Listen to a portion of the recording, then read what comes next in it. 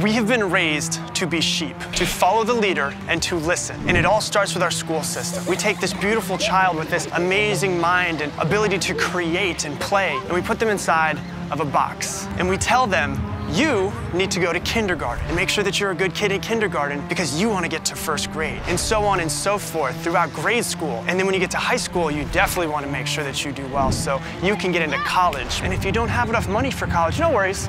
We'll lend you some money and you could spend the next 20 years of your life paying it back. And make sure you get those good grades throughout college so that you can get a good job. That's what you're worried about, that job that you can finally get. And then when you get that job, do you sit there and go, ah, I've made it. I finally made it, the success that I've been looking for?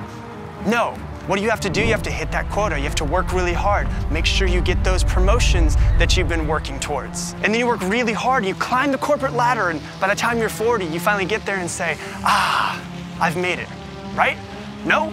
Damn, when will it come? When will this success, this thing that I've been working for so long finally come? And that's why we have the phrase midlife crisis, because people get to 40 years old and think, what the f have I been doing with my life? And the thought that you have been wasting half of the one life that you get to live could drive anybody insane, could drive anybody to a mental breakdown. So we've been taught to shoot for this endpoint, this goal that's basically like the horizon. The closer that you get to it, the further it gets away from us. And then you need to save, save, save so that you can retire. And then you get to 65 years old and you have all of the money that you've saved, but you're too tired to do any of the things that you wanted to do, the traveling and all the fun that you wanted to have. So what do we do now? Just hope we can live as long as possible? Maybe rot away in some retirement community? If we do that, then we've cheated ourselves our entire lives. And that's why it doesn't make sense when someone says the point of life is to enjoy the journey.